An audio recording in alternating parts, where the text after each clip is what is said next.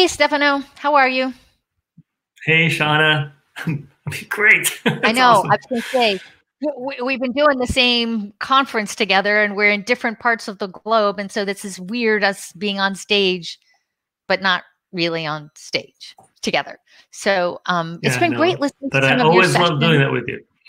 Yeah, I was going to say, it's been great listening to each other's sessions and so much of the science this morning, or whatever part of the day you are, so much of the science. Yeah, that's right. Exactly. So much of science. We wanted to really frame the discussion, didn't we? We wanted to have the understanding of what this disease is about. And actually, as the rest of the day progresses, you have questions or thoughts that come up relative to masking, infection control, that kind of thing. We recommend you go back to listen to those videos because they did have pretty much everything you could possibly ask about this disease that was addressed there. So I just wanted to level set and welcome our global audience again. So this is the COVID-19 Summit, and it is the Orthopaedic Response. We're part of the DOCSF team. We've got mighty people behind the screens that are helping make this happen. And that's from the DOCSF side. And we're really thrilled this time on this particular project to have the American Association of Orthopedic Surgeons join us and help convene the global thought leaders in orthopedic surgery. And the goal that we've had with this is very practical. We're in uncharted territory. We got to rethink how it is that we deliver orthopedic care. And we need to think about that from the clinical standpoint, from the practice standpoint, from the institution, from the patients, from the caregivers. There's nobody that has been unaffected. So those existing practice paradigms that we've had and policies and protocols, they're not serving us very well. We can't use them. So we've really reached out to a global audience to help us think, through the science, also then through the technologies that we're going to have to use because of being in a place of physical distancing, working in an environment where there's a high threat pathogen with no vaccine available, and thinking about it also from a new economic paradigm. So, and then our institutions are having to operate very differently. So that's why we brought everybody together. And Stefano, you are such a thought leader in embracing the technologies, in thinking about specifically in the orthopedic space. What are these places for us to go digital and virtual first? So we've got in the next set of talks coming up, are really going to be looking at what are these new, actually they're not new digital tools. They've been around for a while, but now there's an urgency to use them. And I think that there's a new problem because so many people are bringing them into their practice and into their mindset. We got to move really swiftly. So our goal with this is to introduce folks to a different, way of thinking in this environment and a set of tools that can really help them practically solve their challenges. So why don't I let you take it from there? Unless you Sure. want to have something else before I mess with the controls. No, you set up correctly. I'm now going to introduce people to sort of a series of ideas of thoughts. I'm going to go deep dive in some of these technologies as the day progresses and as tomorrow comes online. One of the thoughts that Shauna brought up, this idea of seeding the conversation. We realize that everybody's now familiar with the telehealth visit. What they may not be familiar with is all these other technologies. The other thing they may not be familiar with, or actually I should say, with lack of familiarity comes a certain amount of fear. And the fear of technology often gets people sort of on their back hunches, like, maybe not yet, let somebody else try it. So for the rest of 2 days, we're not only go into the technology itself, we're also going to go into all the how to overcome the challenges of deploying it. And so I'm going to give you a bit of an outline in the next 10, 15 minutes. And then we're going to go deeper over the next few days. And Shauna, just because I think it's important to address this, it's not just a fear of technology. There's also a bit of a fear of the patient, isn't there now? Yeah. And you know what? This is not the first time we've been in this experience.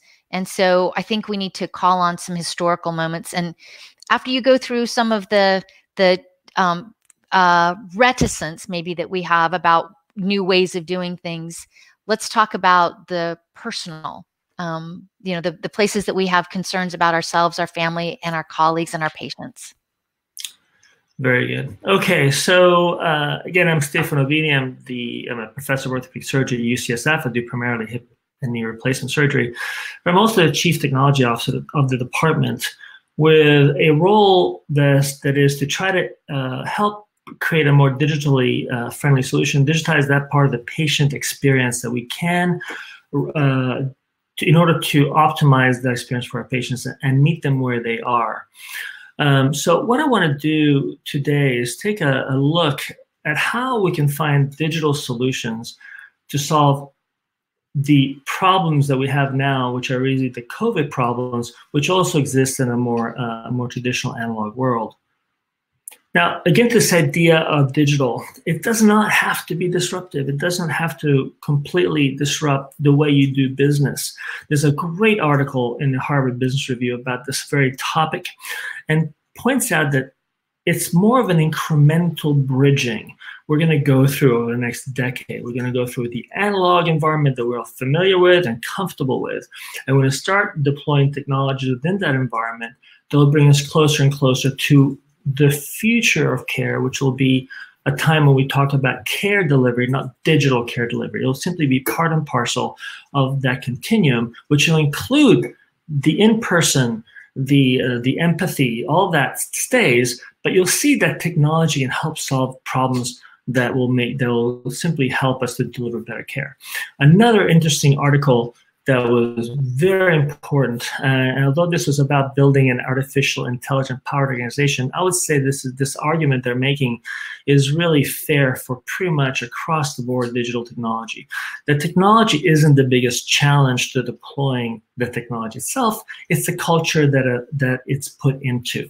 And that nearly 90% of companies that have successful scaling practices spend more than half of their budget not on the technology, but on the socialization of that technology, that change in culture, that giving people the time and the space to become comfortable with the technology so they can use it well. So these are the kinds of pain points that we get a chance to address when we're using tech. Connectivity. You'll hear about companies that will connect hospitals and healthcare systems. We heard earlier about the ability to assist an ICU in a small town from hospitalists in a large system. That can happen through these great platforms. Communication between patients, amongst patients, between patients and clinicians, documenting in a busy ER. Is there a better way for us to do that than doing it by manual charting? How do you inform patients? How do you inform healthcare workers? How do you manage these teams? How do you track wellness, engaging patients in their own recovery, and then help them rehabilitate? These are all areas that we can certainly address using technology. So telehealth platforms, you'll hear later from Cloudbreak. It's one of these platforms. They can connect hospitals, they can connect systems, they can provide translation services, are something that's already, well, it's probably the best established part of the digital health revolution at this time, at least in the United States, but I think elsewhere as well. There's also surgical scheduling platforms. We'll hear from one of them, the ability to take all that paperwork that we've done in the past and create a digital file where all that information is managed, so that if there's a cancellation, which is a very topical problem right now for many practices, all that information can be very quickly redeployed where it needs to be, so that pretty much everything around the preparation of the patient for surgery, getting the approvals from the insurers, getting the time, etc., all that is already done and does not have to be repeated, and furthermore allows you to search for patients rather than go through a book. We're going to be hearing from Get Well Loop, formerly Health Loop. Some of you may know it that way. It's a patient engagement platform that connects patients to an app that asks them and walks them through the recovery process. This is a company called Robin. It's a virtual scribe. It literally listens to a conversation that's happening in normal language and creates a perfectly normal note on the back end with some human interface. As of yet, I don't think it's 100% there, but they really can be helpful. Can you imagine if all you have to do in the busy COVID ER, you simply have a conversation with the patient, and all the charting is automatically done. This is technology that's available today. It doesn't have to wait till tomorrow. We also know that, for example, Alexis-type devices are available in many people's operating rooms and across the country. There are at least 6 healthcare organizations that have brought this device behind their firewalls so that you can say, hey, Alexa, these are my symptoms. Can you help me define whether or not I have COVID? Do I need to come in for a test? Can you read and interpret my results? All this is currently available. Chatbots have been deployed, and hear exactly how Microsoft did in Seattle. It was a really excellent example of how they went in and supported healthcare system to screen patients. Imagine using a chatbot interface, which we are all quite comfortable with because we use them when we go shopping for devices on Amazon. Going one step further, though, this can get really exciting. You've got these insanely cool platforms now, which can create not only a visual representation with extraordinary reality, but this software can not only listen to what you're saying for inflections in your voice or change in your voice pattern that suggests you may be angry or upset, but it can also use a camera on your laptop to read your facial expressions the same way. So now if you put this, if you attach this to an artificial intelligence machine learning algorithm that can track and learn from what it's hearing, you could easily identify potential new patients with problems, but also this interface can access the medical record, can tell you when your office is back open for business. It can inform the patient they come back to clinic or manage them off-site. Rehabilitation platforms of patients are now at home, but they're still hurting. They still have osteoarthritis. They may still be recovering from surgery. I definitely have many patients at home who are asking questions like, okay, what exercises do I do now? I can't go to physical therapy. So we'll be hearing from 2 platforms that provide virtual physical therapy in slightly different ways. One, Force Therapeutics, has always focused primarily, although they do a lot of other things, but primarily on the episodic care around the surgical patient, whereas the other platforms are going to be like Joint Academy, we'll be hearing from, will be focusing more on the arthritic patient and trying to get them well. And this is no longer science fiction. There's a Silverchain, a group in Australia that's deploying the power of the HoloLens 2 to literally bring a virtual physician to their patients in their remote outback regions of Australia. If you're trying to capture your patient-reported outcome measures, and we can't have people coming in for return visits, either because we're still under COVID restrictions or because at a later date we'll be too busy seeing all the patients we have to cancel, there are companies like Code Technology that will do this virtually for you and then input all that data into the American Joint Replacement Registry, which, as a plug, because I believe in what they're doing, I hope you're all part of and contributing data too. LeanTask is a company that uses artificial intelligence to manage resources and data. They do a great job of using this information to help hospitals allocate resources correctly and in the best possible way. And they're doing some really cool stuff now around COVID. We have stayed a little bit away from AI. It was too big of a bucket to handle for this conference, but if we do another one, that's definitely an area of interest. There's also the use of HoloLens type technology to have virtual meetings so that people can actually communicate with each other. This is one company, but you can get into some pretty fancy stuff, again, with HoloLens 2 now, where the avatars are no longer random avatars. They actually look like you simply by taking a single uniplanar image from your desktop camera and then projecting you into a virtual environment in which you can do some pretty cool stuff. Now, granted, this is not very COVID specific, but it does mean that what we can do in terms of sharing information and connecting across platforms definitely can get far beyond what we can do with a simple Zoom. So the pain, essentially, these are pain points that we can solve, connecting patients, communicating with them, documenting how well they're doing into the electronic record in context of extremely busy environments. All of this is available to us and is no longer science fiction, and you'll be hearing in the next couple of days with a lot more of these concepts. So with that, and I know I went quickly, but I want to bring some time in for Sean to join me again, and let's talk a little bit about the challenges about relative to deploying these technologies, but also a little bit around this question of concern and fear. Okay. There, I went quickly, huh? Yeah, that was good. You did go quickly, and it's a lot to take on, which is great. Why we're going to be having these sessions recorded, because a lot of people are going to want to go back. And as far as looking at questions, what I think is exciting is people are like wanting to know what these companies are, what the names of them are. They're really curious to see what. And think about this when you're trying to figure something out and you are looking for what's the best app for how do I manage my favorite record collection, or any of these other things. All of this stuff that we're doing right now, we're going back and forth to our colleagues, our trusted colleagues, and asking them for recommendations of how are you managing patient communications? How are you looking at scheduling? How are you looking at learning in this new environment? And I bring that up because we're going to have Carol Clove later today with Elemental Health. And one of the things that I keep running into as far as clinicians is we are asked, each one of us in our own specialties, to do new things.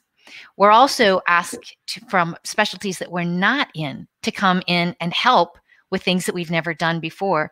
And also those people who are, particularly in ICUs and emergency departments, they're very this is their 20 things that they knew really well. And now they're going to take on a whole new group of things that they've never done. So we got to learn really quickly.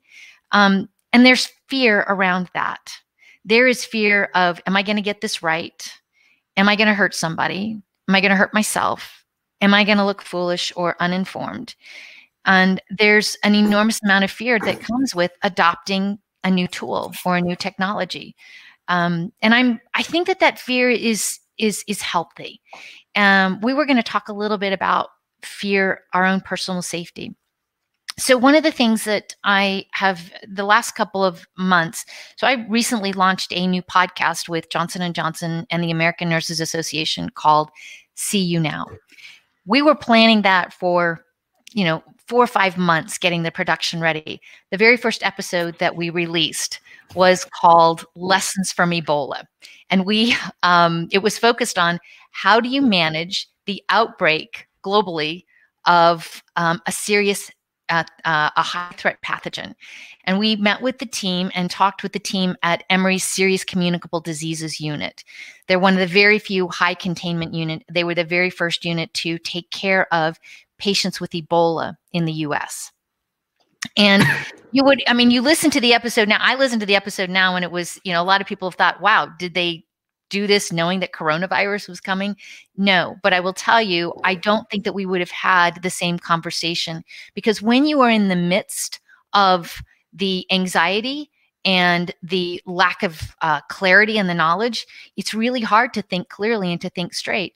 So in that, getting to know them and learning more about it 5 years out from Ebola, the thing that became very clear around fear is that, and it was their chief nursing officer who said at Emory, because people were same situation, a lot of fear, a lot of misinformation, a lot of panic, and that came from the public, from our government leaders, it came from within our institutions, it came from within our professions, it came from patients.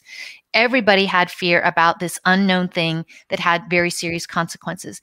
But the thing that they decided, and they said that was so fundamentally important, was you can choose to fear or you can choose to care. Yeah. And that was that fundamental shift that people made, which made all of the difference. The second thing that they learned was that as a unit, we need to think about, when we talk about units in healthcare, what we think about and talk about is the physical location. We don't necessarily think about the personnel that come together. And the unit that they have at Emory, yes, there's a place where people are seen and you take care of patients, but it was more the personnel that they brought together. And it's interesting, the thing that they talked about was how important it was to flatten the hierarchy. And from the standpoint of thinking about it, from the standpoint of family, and they talked about family rules. And these rules were there to keep each other safe, to be very situationally aware, and their daily huddles that they brought together. And it was every single person who was involved. And that means environmental services, security, communications, IT, laboratory. So we have a tendency to think about that team as the very front line giving direct care, but you've got to be thinking about your HVAC. And so all of those folks coming together. And again, this family rule where the hierarchy is flattened, and anything that you have to offer, anything that you've seen that might be a near miss, we want to know it now. We want to talk about it as a team, and we want to think through. And so it was what really, and they said that this fundamentally changed who they were as human beings. It fundamentally changed how they operated as a team and as a unit. And these units, I mean, like I said, when we talked about a unit, these are all practitioners who work in different parts of the hospital during other times when there is an outbreak. But during an outbreak, and they stand by ready. This was a unit that was put together 10, 12 years ago with the idea of being able to be stood up and opened within 1 hour. But they rehearse and they practice and they come together. And then when they went off to their separate units, all of these things that they learned in taking care of somebody with a high threat pathogen. And one of those was being situationally aware. My environment's probably dirty. I need to take care of cleaning that up. Your safety depends on my safety. My safety depends on yours. And so going through and having that sense of working together as a family was incredibly important. The other part was, again, that flat hierarchy, that there really is no place, there's a no blame environment. And that no blame environment is what creates the psychological safety. And that, when we talk about the physical safety, I want to be free of the pathogen. What they found that was so important as far as process and moving this through so that you didn't contaminate something, it was a psychological safety that I can say to you, Stefano, and it was interesting, they all go on first name basis. There wasn't, the only time they would use a title was to be able to identify a professional responsibility, but not how they collaborated as teams. So it gave everybody the opportunity to speak to, Stefano, I noticed when we were doing this, here's my concern. Your PPE became potentially threatened. It wasn't, I could see the patient maybe reaching up under your garment. How can we prevent that so that they don't have that toggle? So they would talk that through, and then as a team figure out, here's a better way to put that on. So they were iterating in real time. And again, they could not stress enough the no blame environment to create the psychological safety that then created the physical safety. And the other key point that they talked about is communication, communication, communication. And we heard that from Luigi today, to be very mindful that there's level of communication so that we're clear on what we're doing, but also the communication to check in. I see you. This is hard. I see you are suffering. And how do we as human beings communicate, not just as clinicians, but as human beings? And communication top to bottom, lateral, all of our organizations. So there are many levels of safety that we would want to talk about and think about. And what I am, like I said, it was a remarkable episode. And then also I had the opportunity to talk with the nurses who stood up the Unit 5B there in San Francisco 30 years ago with the outbreak of, at that point, again, a new virus that we didn't know. It was HIV. And seeing how so many people were afraid to touch, to care, to do operations. It was again, this place of fear and panic and having to make some really serious choices. But what we learned... So just to wrap that into the technology section, the thing that was interesting to me was the fear was addressed in large part or effectively by minimizing the perception of having a challenge or a problem. No, the word you used was no fear environment. People don't have a fear of retribution. A no blame environment. A no blame environment, because you can be a perfectly smart person, but just can't quite figure out how to make a social media work or navigate YouTube or Facebook, and yet be able to be a totally excellent surgeon. And there's nothing wrong with that. These are brand new things that nobody ever taught us, and it's perfectly acceptable. Yeah. And from an administrative perspective, understanding that is actually an issue, that people are often unwilling to take on technology because they may be in a leadership position. They just don't want to look unprepared. Nobody wants to look foolish. No, and so when you have the responsibility of a team to follow you, you want to come in and exude confidence. And this is a great time of humility to say, I don't know yet, and to be willing to ask other people. And this is a moment, an unusual moment in time, that in our workforce, we have 5 generations who learn in different ways, who are brought in either digital native or digital immigrants. And these tools that we're taking on, actually our youngest members of our professions are far more literate in a lot of these technologies. So it's very hard when you're supposed to be the person who is knowledgeable and leading, and in the leadership roles, you have authority, you have respect, you have years of experience. Technology is a leveling playing field. We're all learning this together. An epidemic is a leveling playing field, which is why that importance of a no blame environment. No blame environment, yeah. And so there's several questions. Maybe we can get into those, Shauna. Oh, are there questions? Yeah, I was just oh yeah, I was gonna say there are questions, and we have about 13 minutes before I'm gonna start off with Todd Johnson. So I'll drop off a little bit early to go and get him set up in his session. And just so, yes, what I try to do is give everybody an appetizer, un aperitivo. So before we got going, it wasn't meant to be a deep dive. It was meant to say, look, this is the breadth of at least a subset. And as I mentioned, I didn't get into AI. AI is its own world, all the elements of AI and what we can do with it. Many of the things we showed you had elements of AI, especially the chatbots with the virtual faces reading. That's elements of AI, or language processing, natural language processing things. That's AI. But we can take that for another conference, perhaps. Well, I do want to comment on the AI piece. What I think is really interesting right now is its ability to do predictive. So from the standpoint of helping us to understand the different hotspots of where do we need to concentrate our efforts of maybe our communications around the importance of social distancing. Yeah. So there are going to be some, I think that the AI space is, I mean, it's already growing, but new applications, and that would be one that I would put on everybody's radar that is so fundamentally important today. Yeah. Okay. What questions do we have? I was going to say, should we open up the question box? For sure. Yeah. What new virtual tools should emerge to support special needs of teleorthopedics? You know, I do want to, before you answer that, I think it's going to be really interesting. We've been talking about telehealth for forever.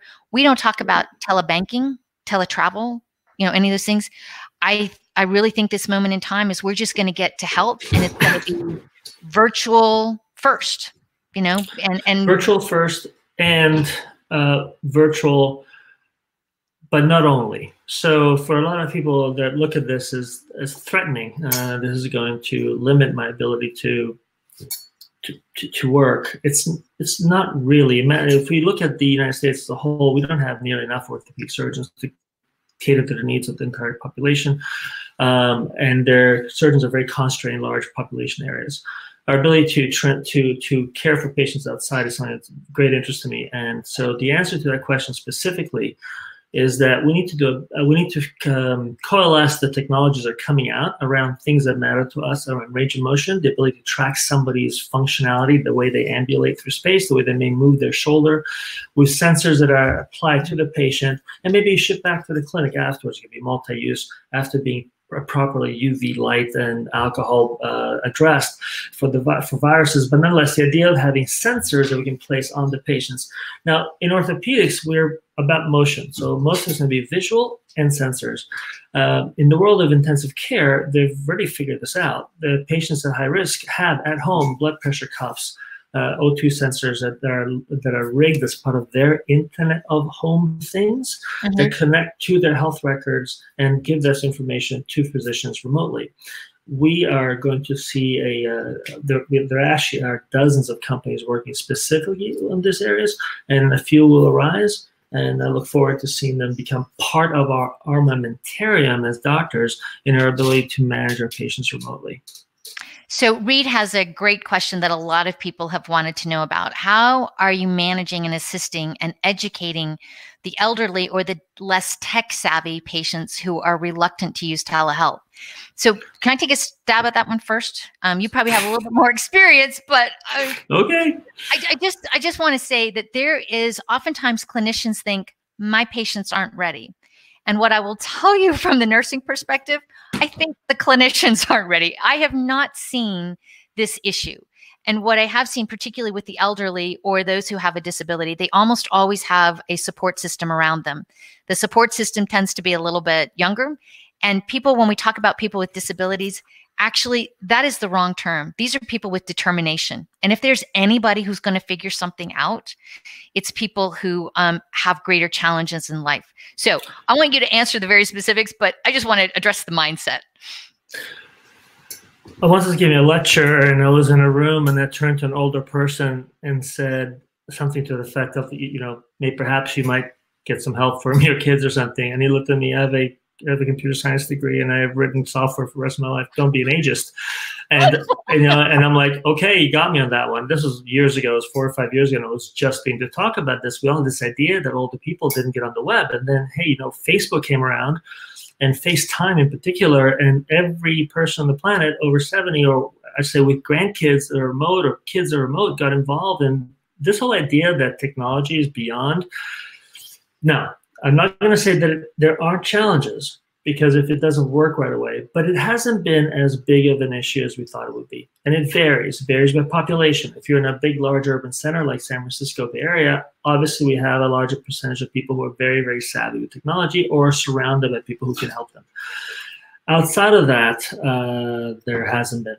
And to Shauna's point, where there's a need, there's a way. The patient that doesn't want to drive 4 hours to come and see you, or the patient who has multiple medical issues, whose ability to live, frankly, depends on their ability to connect, they'll figure it out. And the other part of it is that the technology itself every day gets easier and easier to use. The software programmers are not unaware that their ability to market this technology revolves around its usability. And so usability is becoming much, much easier. Yeah, it really, I was going to say, the user experience is just, I think we're going to see this huge jump in a better user experience. Okay. Probably have time for one or two more questions. Yeah, so one question that comes up quite a bit is scheduling. So this is very, again, really practical. So patient scheduling changes are key. How can I digitally manage and implement this? And on that same vein, there's a question also about with cancellations of planned surgeries, how are you using systems to manage and make sure you're rescheduling patients in a timely fashion? So a lot of questions about schedule management. Correct. So we're in the process of deploying a digital scheduling platform just as COVID hit. And unfortunately, we didn't have it in place. Had we had it in place, rescheduling would have been so much easier, as I mentioned, because all that patient information is already in there. One of the big challenges in scheduling, people don't realize how much effort it takes to get a patient to the operating room. And when that procedure is canceled, the amount of work required to bring them back is double. And so these platforms allow you to keep all that information in a single environment and literally just resubmit at the top of a drop of a button. We'll hear more about that tomorrow from one company, but there are several out there, at least 4 or 5 really solid digital scheduling platforms. I'm feeling the suspense of the audience, and we are very practically oriented. Can you please name them?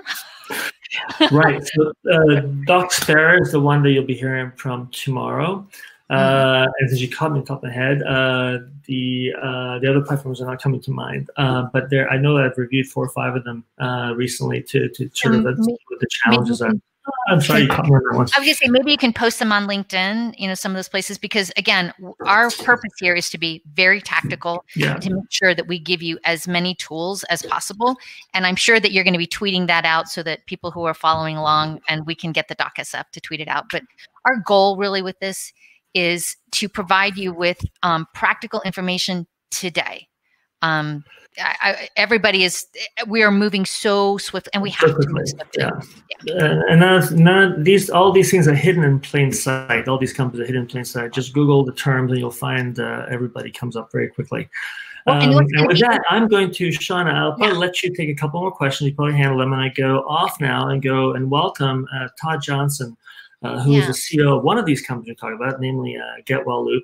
He'll talk to us about patient engagement platforms. So I'm going to just jump off for a second and go get ready. Nice spending a little bit of time with you. So anyway. Always. See you later. Bye. All right, guys. Thank you so much for following along and for really great questions. I was just looking at a couple. Let's see if I got some over here. All right. One of the ones around patient teaching and also staff. We're going to have Carol Clove. She's the Chief Nursing Officer with Elemento Health. And as we were talking about, each one of us we're being asked to do new procedures, or we're doing procedures we haven't done in a long time. And trying to teach people how to do that in real time is it's time consuming, and we got to do it super fast. This is put all of this learning on steroids. So Carol's going to join us and talk to us a lot more around how Elemento Health is using their library of procedures to help us learn. And what I found fascinating in talking with her and learning more about it is, again, we have so many different ways to learn, and we can't learn all at the same time. So really thinking about the challenges that our institutions and our care practices, how do you bring somebody all up to speed in personal protective equipment, in infection control, setting up your offices for social distancing. So she's got a lot of work that she's put together. Her team, I shouldn't say her, but her team has put together. So again, thank you so much. And I'm going to sign out of this session and give you a moment to take a coffee break, a tea break, a hot chocolate break, whatever it is that you guys enjoy. And we will see you in the next session with Stefano and Todd. So thanks so much, and have thank you again for joining us. It's great having you along, and really appreciate all of your questions.